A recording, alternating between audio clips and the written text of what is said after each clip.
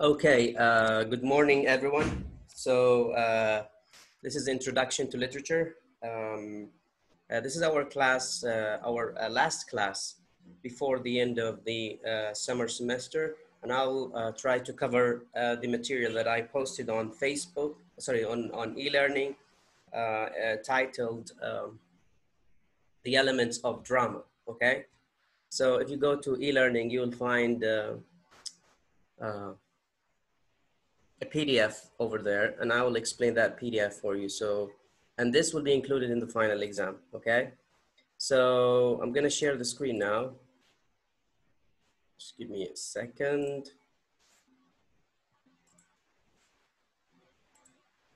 Okay, so before we start talking about this text, okay, I want to do something quick, okay, which is I'm gonna open another one. Here you go, because I need another. Okay, the elements of this one. Okay, stop share. Stop share. Yeah, this one. Okay. Okay, so in our previous discussion of the topics, we first discussed fiction, okay? We talked about the differences between a novel, a short story, and a novella, and we talked about the plot, what kind of structure that the plot has, and also we talked about characterization, what kind of characters we have, first person, third person, second person, etc. Okay, these are the things that have to do with fiction, and fiction here is different from drama. Drama is something that we see on stage and on theater, okay? So if you go to theater, you will find plays and you can watch them over there. And also when we look at drama, it has a structure, okay? It has a structure. So we will discuss this in detail. Now, before we discussed, the three types of drama. Sometimes we have more than three types, but mainly we have tragedy, comedy, tragicomedy. Sometimes we have historical plays. So, and we talked about this, that tragedy talks about, death, or that death mainly is the theme of this play, and suffering, violence, etc. Drama, the main objective of the play is to make people laugh. Okay, when you read comedy, you laugh. Okay, but still, like, you may sometimes find some tragic events in a comedy, and vice versa. You also may find some comic events in a tragedy. And then we have tragicomedy. Tragicomedy is a combination of comedy and tragedy, okay? So tragicomedy, again, is a combination of comedy and tragedy. Okay, let's read and discuss, what we have here. Most of us read more fiction than drama and are likely to encounter drama by watching films version of it. Nonetheless, the skills that you have developed in reading stories and poems come in handy when you read plays. And just as with fiction and poetry, you will understand and appreciate drama more fully by becoming familiar with the various elements of the genre. A character. Now, character, we always, talk about characters in drama, and this is very important. Character is possibly the most familiar and accessible of the elements. Both fiction and drama feature one or more imaginary persons who take part in the action. The word character refers not only to a person. Okay, so it not only refers to a person who represents an imaginative plot, whether narrated or acted out, but also to the unique qualities that make up a personality. Okay, from one point of view, character as a part in a plot, and character as a kind of personality are both productions. The sort of person is likely to see things from a certain angle and behave in a certain way. Notice that the idea of character includes both the individual differences among people and the classification of similar people into types. Whereas much realistic fiction emphasizes unique individuals rather than general character types, drama often, and this is the difference here, between characters in fiction and drama. Whereas much realistic fiction emphasizes unique individuals rather than general character types, drama, on the other hand, often compresses and simplifies personality. A play has only 1 or 2 hours at most, and sometimes much less, in which to show situation, appearances, and behaviors without descriptions or background, other than the exposition provided in the dialogue. So here, as you can see, the difference between fiction and drama is that in drama, we don't have a long time. Most of the time, a play can be acted on stage in 2 hours or 2 hours and a half. But in fiction, we have, you know, a novel that spans years, for example. And because fiction is not acted on stage, then time is not that important. But in drama, time should be taken into consideration, that you have a very limited time. Okay, the advantage of portraying characters in broader strokes is that it heightens the contrast between characters types, adding to the drama. Difference provoke stronger reaction. Okay. Plays are especially concerned with characters because of the concrete manner in which they portray people on stage. With a few exceptions, such as experiments in multimedia performance, the only words in the performance of a play are spoken by actors. Usually these actors are in character, that is, speaking as though they really were the people they play in the drama. Okay, so I'll read it again so make you understand this. Plays are especially concerned with the character because of the concrete manner in which they portray people on stage.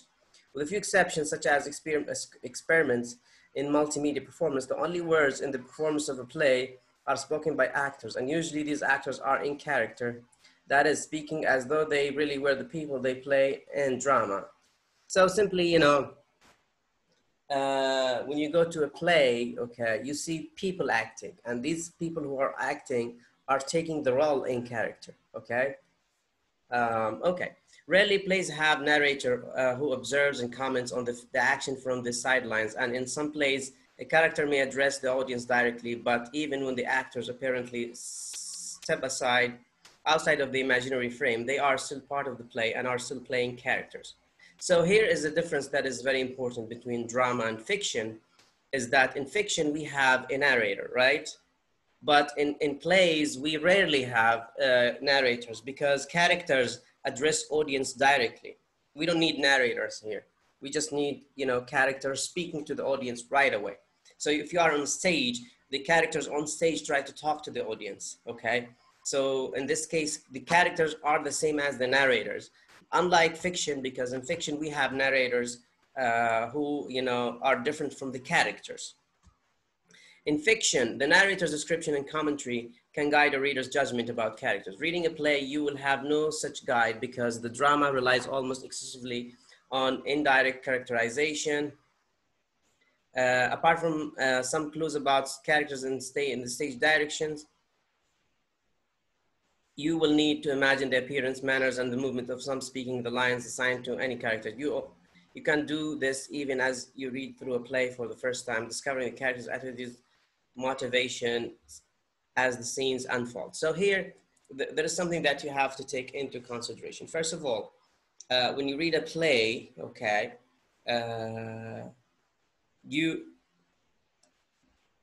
in plays, you have something called stage directions. Now, what stage directions? Stage directions is that these kinds of directions given by the author of the play, okay, and they help the reader understand the context, the situation, and the characters. That's called stage directions. Now, when we read a novel, for example, the narrator has this function. The narrator in the novel, in fiction, tells us what is going to happen. He comments on the reader's judgment and make people, you know, have judgments. But in play, instead of having a narrator, we have a stage direction, okay? This ability to predict the characters and then to revise expectations as situation changes based not only on our experience of people in real life, but also on the familiarity with the types of characters and roles that occur in many dramatic forms. Consider the patterns of characters in many stories that are narrated and acted out, whether in any novel, comic books, television series, Hollywood films, or even video games. In many of these forms, there is a leading role, a main character, the protagonist. So the protagonist is the main character in the work, okay? The title of the play, such as Hamlet and Antigone, or a little less obviously, The Death of a Salesman, imply that the play will be about a central character. So who's the central character? The central character is the protagonist. The protagonist is the central character. The chief object of the playwrights and the readers, our audience concern. Understanding the characters of the protagonist sometimes in contrast with the antagonist.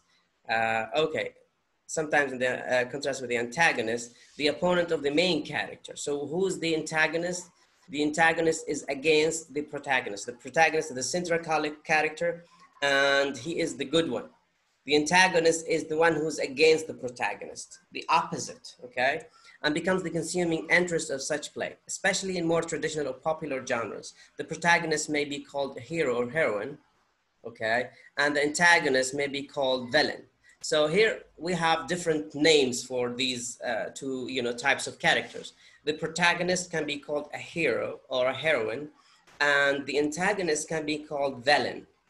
Most of the characterization in professional theater, however, avoids depicting pure good and pure evil in fighting to the death. Most characters possess both negative and redeeming qualities. So what's going on here is that, in later plays, we don't have, just pure characters, either evil or bad.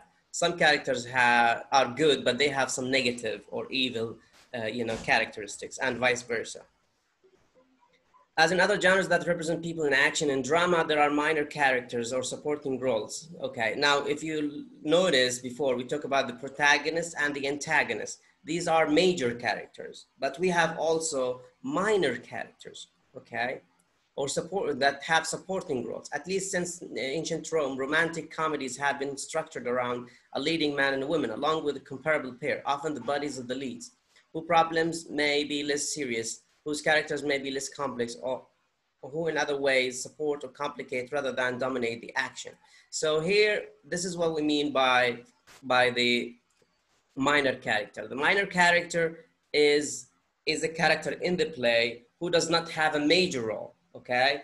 This character has problems, but these problems may be less serious, whose characters may be less complex, or in other ways support or complicate the main action. Okay, so what this means is that when we have minor characters, their purpose is to help the major characters and to help complicate the action of the play, but they don't have a major role in the play. Sometimes a minor character can be said to be a foil. Okay, what does a foil mean here? A character designed to bring out qualities in another character by contrast, okay? So foil here is a character that help us understand the main character, okay? For example, if you have a good character, then you have a foil character who's bad, and because this character is bad, we understand that the other character is good. Okay, that's called the foil character. The main point to remember is that all the characters in drama are interdependent, and help characterize each other. Though dialogue and behavior each bring out what is characteristics in the other. Like movies, plays must respect certain limitations. The time an audience can be expected to sit and watch, the attention and sympathy an audience is likely to give to the various characters, and the amount of exposition that can be shown rather than spoken aloud. Because of these constraints, playwrights, so here we have some constraints in playwrights, okay, or in watching a play. First of all, we have these limitations. First of all, the time. If you want to watch a play, how long do you expect yourself to watch a play? An hour, 2 hours, 3 hours, and then you have to leave. You cannot, for example, watch a play for days, right? So time is very important. And also the response, the feelings that you have as an audience. Would you cry when you see someone die? Would you laugh when you see an funny action? So all these are very important in the play. Playwrights, screenwriters, and cast directors and actors may rely on shortcuts to convey characters. Everyone involved, including the audience, consciously or unconsciously relies on stereotypes of various social roles to flesh out the dramatic action. Even a play that seeks to undermine stereotypes must still invoke them. In the United States today, casting or typecasting usually relies on actors' social identity, from gender and race to occupation, region, and age. However, plays that rely too much on stereotypes, positive or negative, may leave everyone disappointed or offended.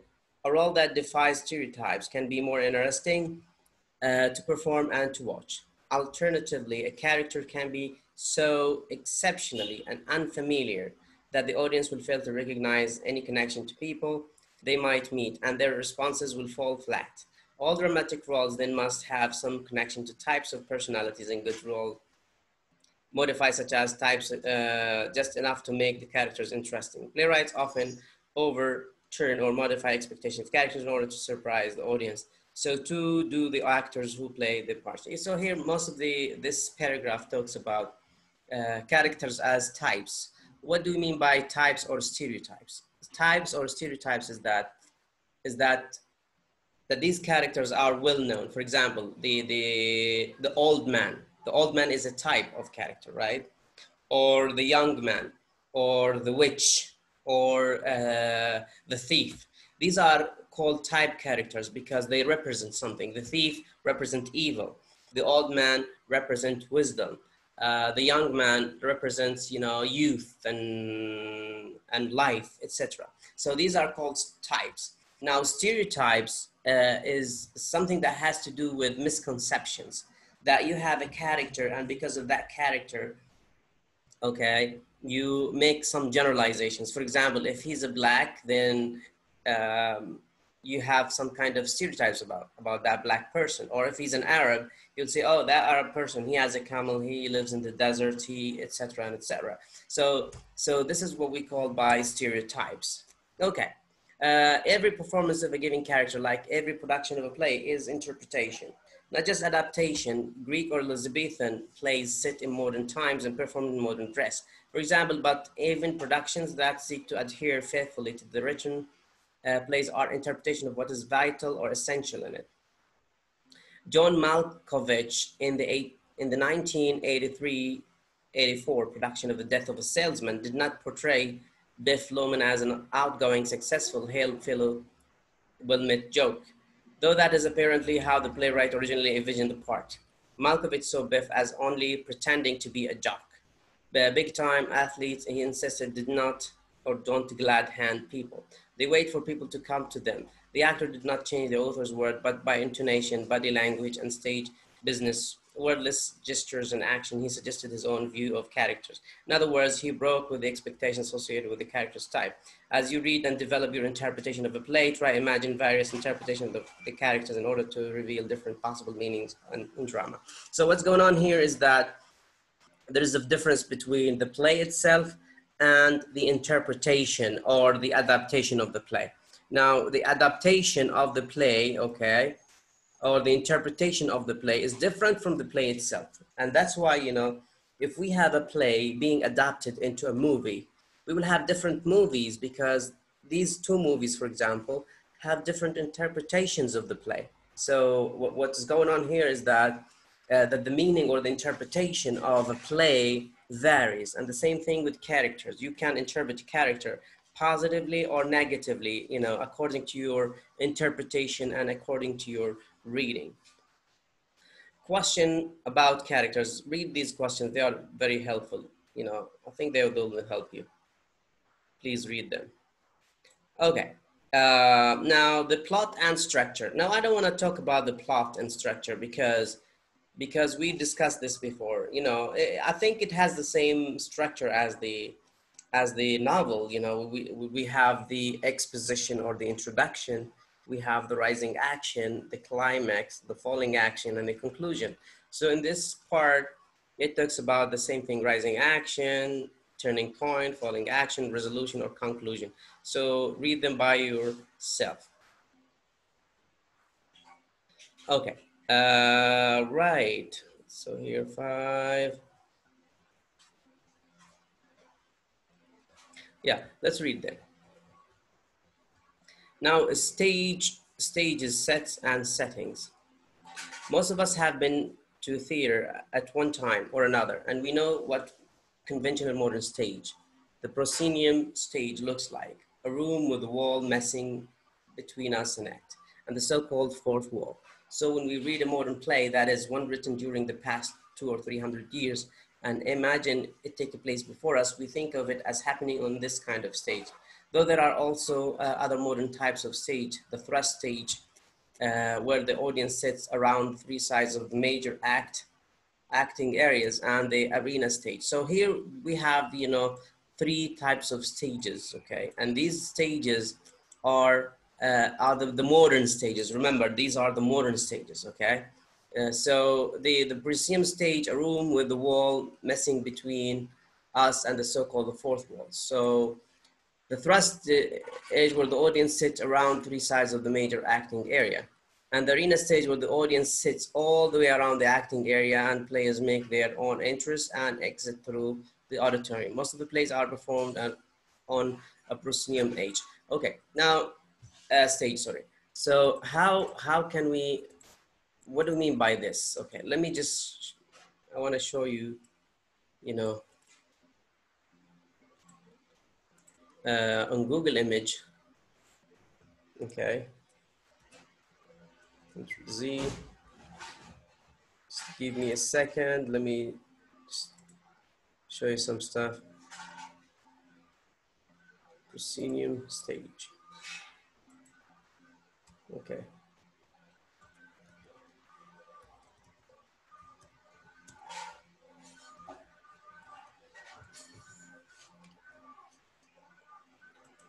So guys, here's an image of the proscenium stage, okay? That's the common stage that we have when we watch, a play, or this one, for example. So you have this place where the actors, have their own roles. And then we have what? We have these, chairs where people sit and watch the play, okay? That's one stage. Now, the second one is the thrust stage. Thrust stage. Okay. Now look, see the way chairs are divided is different from the previous one. So it feels like the actors are very closer to the audience than the previous one, right? That's called the thrust stage. Now the last one, which is the arena stage here.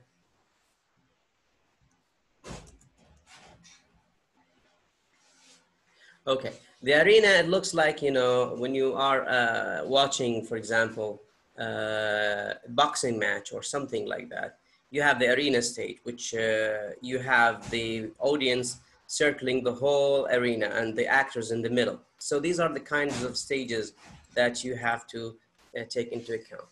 Ancient and Greek plays and the plays of Shakespeare were originally staged quite differently from the most modern plays. However, and although they may be played today on a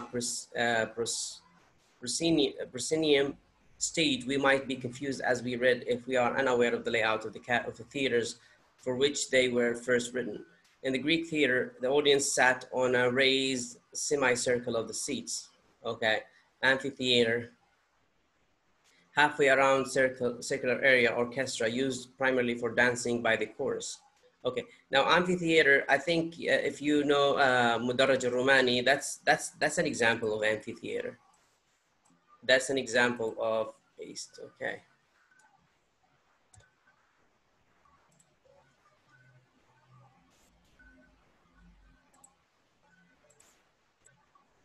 So this is the amphitheater. It's the same as Mudarraj al-Rumani, okay? Now, okay, now comparing this with, let's say, proscenium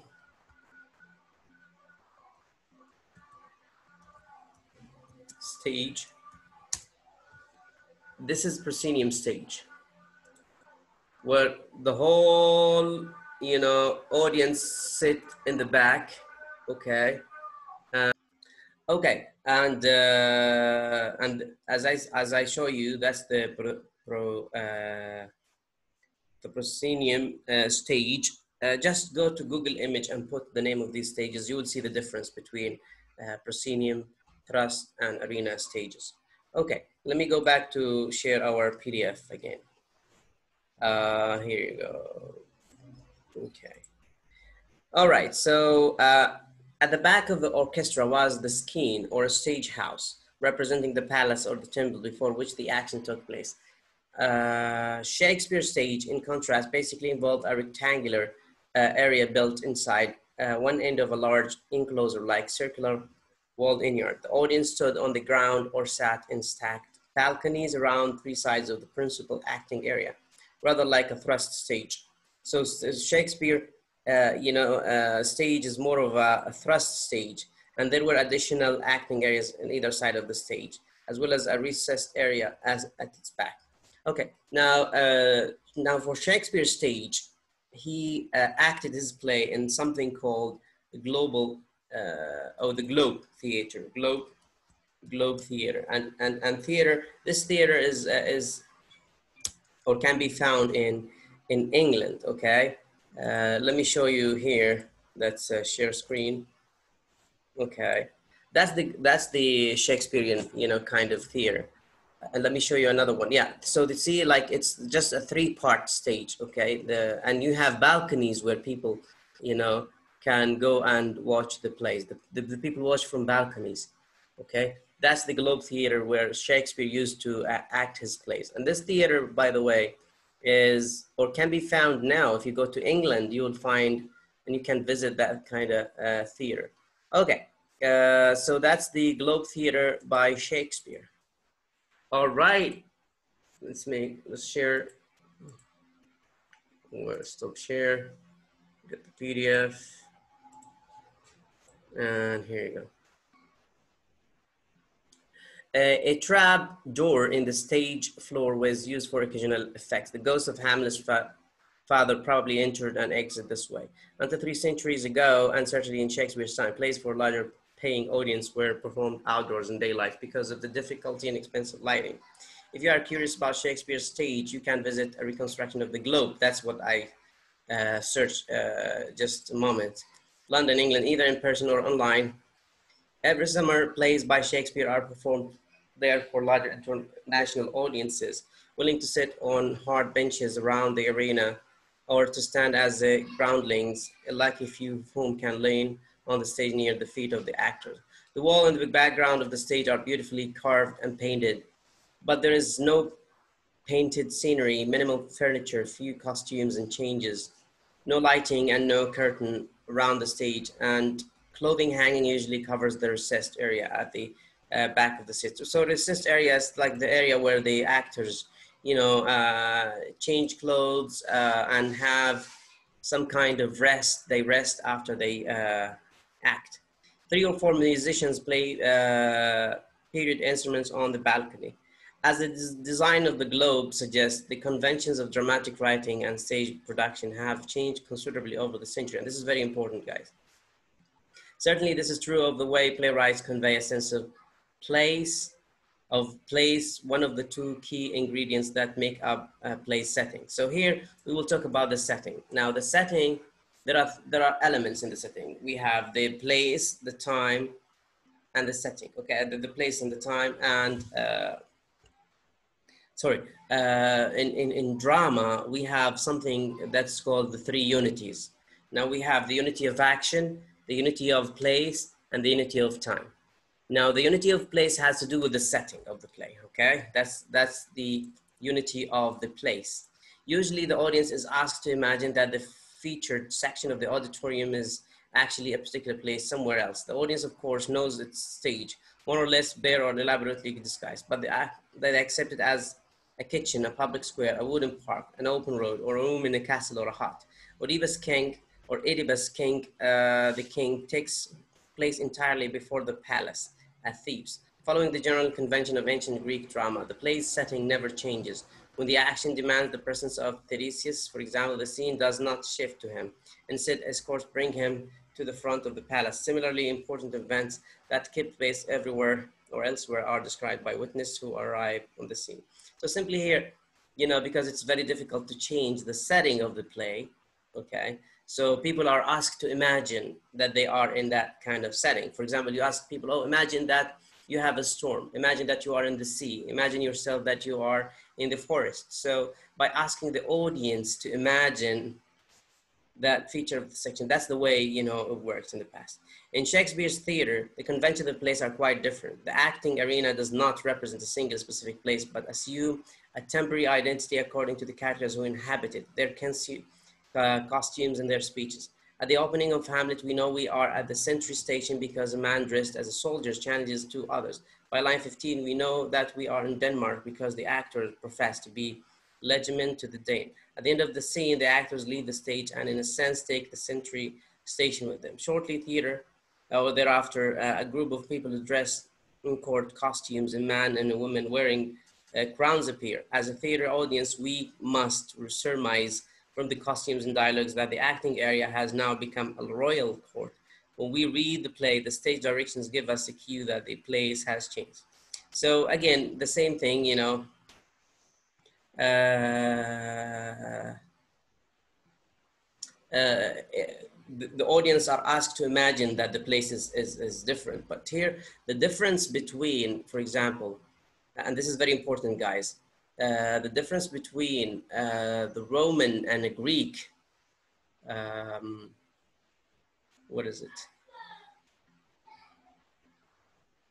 Yeah, the difference between the Greek drama, the ancient Greek drama, and the Shakespearean drama, okay, is that in the ancient drama, we have a setting here, okay? So, the place is single and cannot be changed. You have to act on the same place. For example, if you are in a farm, you are in the farm the whole day. The play has to start and end in the same setting.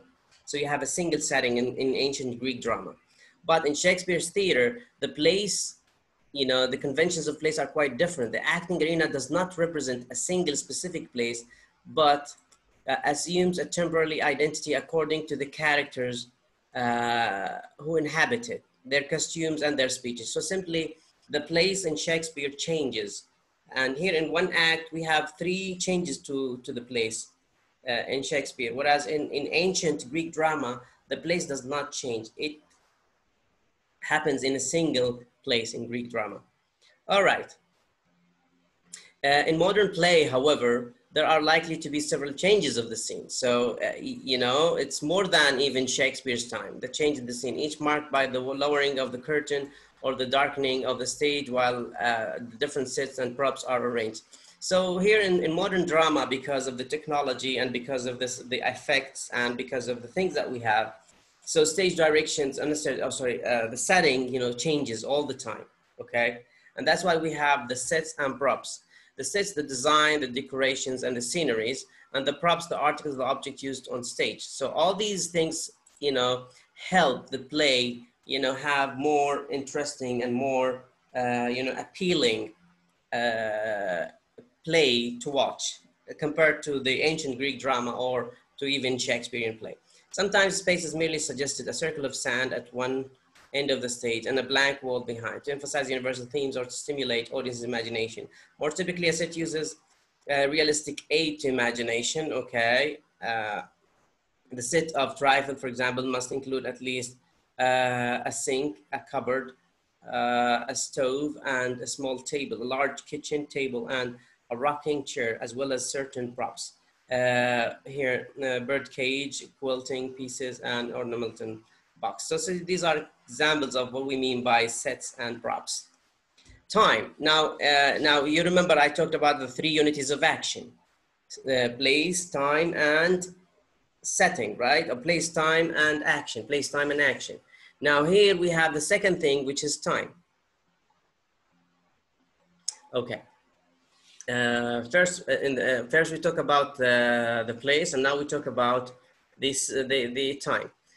And convention for representing time have also altered across the centuries. There are 3 or 4 centuries ago, European dramatists and critics admired the conventions of classical Greek drama, which they believe dictated the action of the play should represent a very short time.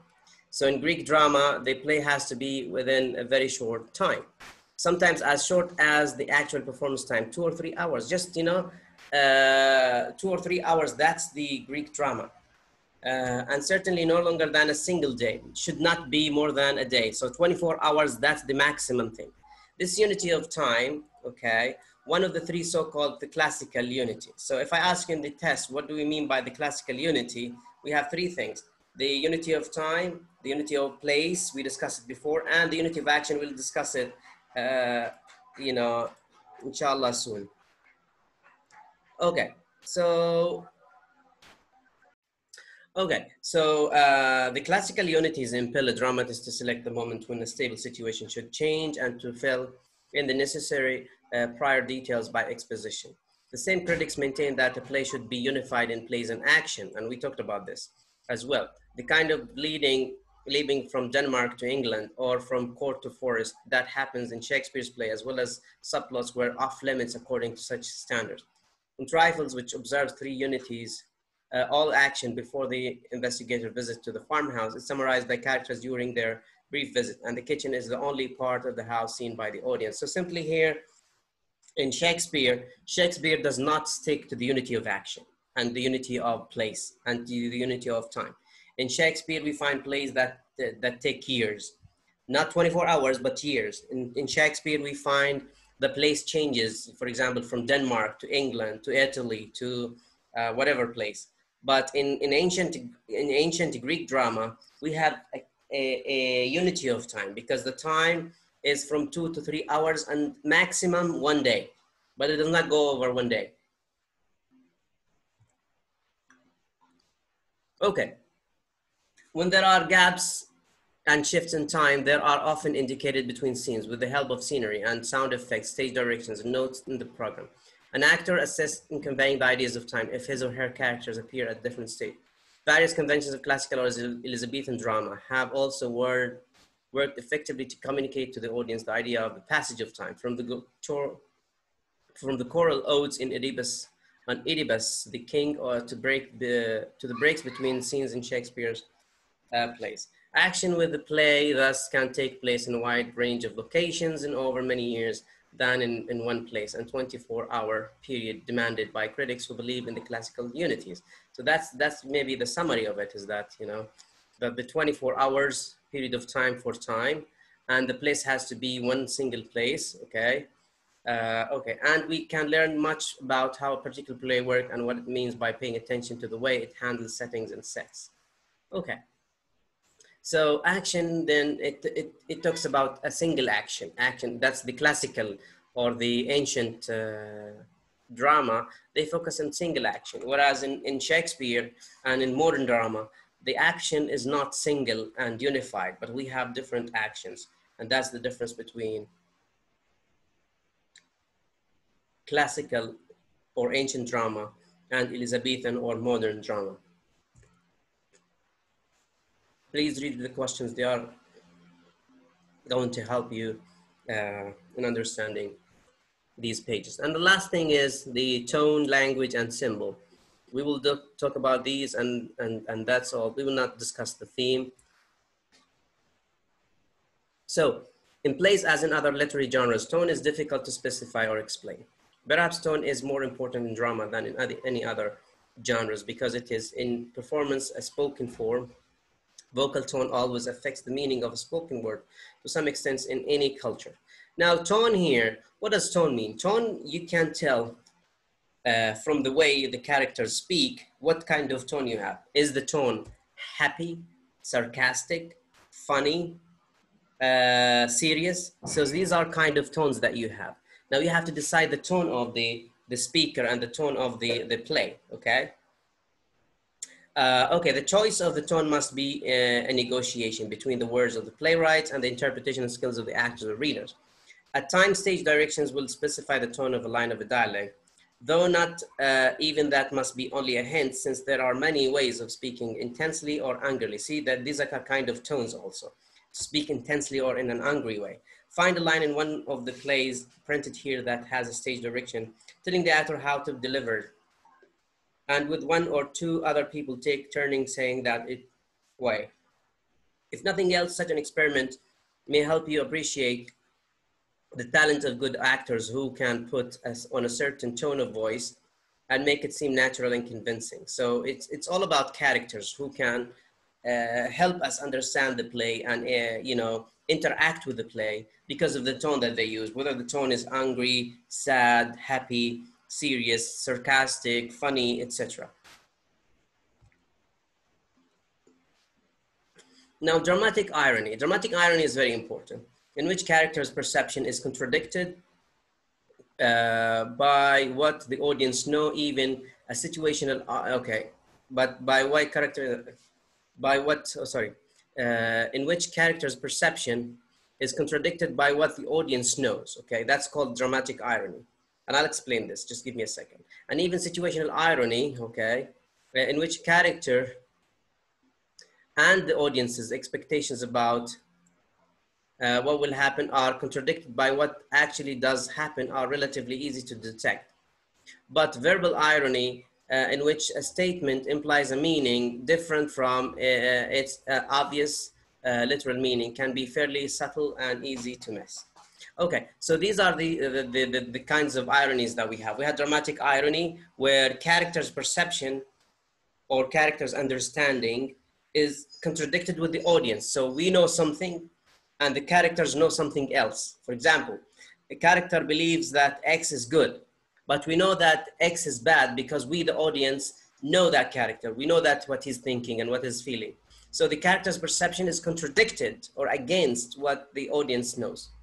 Now, situational irony, it depends on the situation in which characters and the audience's expectations about what will happen are contradicted by what actually happens, are relatively easy to detect. So simply, the character's perception and the audience is contradicted with the situation itself. And that's why we call it situational, because the situation contradicts our perception as audience and as characters.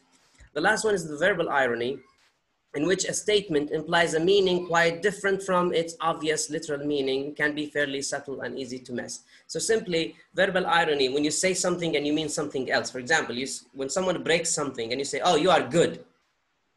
That's called verbal irony because you mean the opposite. Or if you hate someone, and when you see that person, you always say, oh, you are my friend, but you hate that person. That's called verbal irony, okay?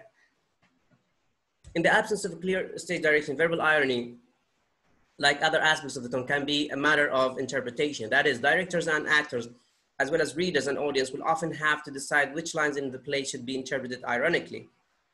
All three types of irony are nonetheless crucial to drama, as they very term dramatic irony suggest drama, even more than fiction, depends for its effects on gaps between what the various characters and audience know. And situational irony, the gap between expectations and outcomes, and between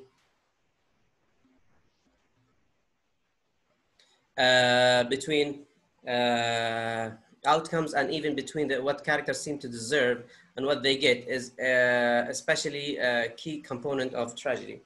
So here again is another, you know, a summary of what situational and dramatic irony mean. Dramatic irony, characters versus audience. Situational irony, characters and audience versus the situation, okay? Okay. Nevertheless, hesitate to apply the skills you have developed interpreting poetry to drama. After all, most early plays were written in some form of verse. Aspects of poetry often emerge in modern plays. For example, monologues or extended speeches by one character. They rarely rhyme or have regular meter, may allow greater eloquence than is usually in everyday speech, and may include revealing imagery and figures of speech. A character, Lorton Hansberry, a raisin in the sun, for example, uses metaphors and personification, as well as alliteration to great effect when she remarks, okay, I think, skip this.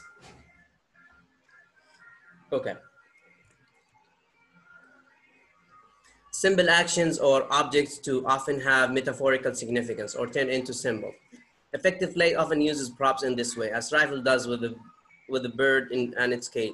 And some plays, like some poems, may even be organized controlling metaphors. As you read, you play close attention to metaphors or images, whether in language or more in concrete forms. I think we explained the difference between metaphor and simile. And we said that metaphor, when you compare someone or something to something else without using as or like. Simile, you use as or like. For example, you say, he's a lion. He is a lion is a metaphor. He is like a lion. Like here is a simile. Last thing is allusion. Allusion is the reference to other words of literature or arts or sometimes else external to the play can enrich the text in similar ways. So allusion is very important. That's the definition of it. Okay, and that these are just examples of the allusions. Please read these questions about what we discussed before. And that's all for today because I'm feeling very tired. It's very long, discussion. Thank you very much, guys, for watching. And this is the last, class for us. Please watch the whole class and please comment on the video and like the video because in this case, many people will be able to watch it. Thank you very much for watching and have a wonderful day.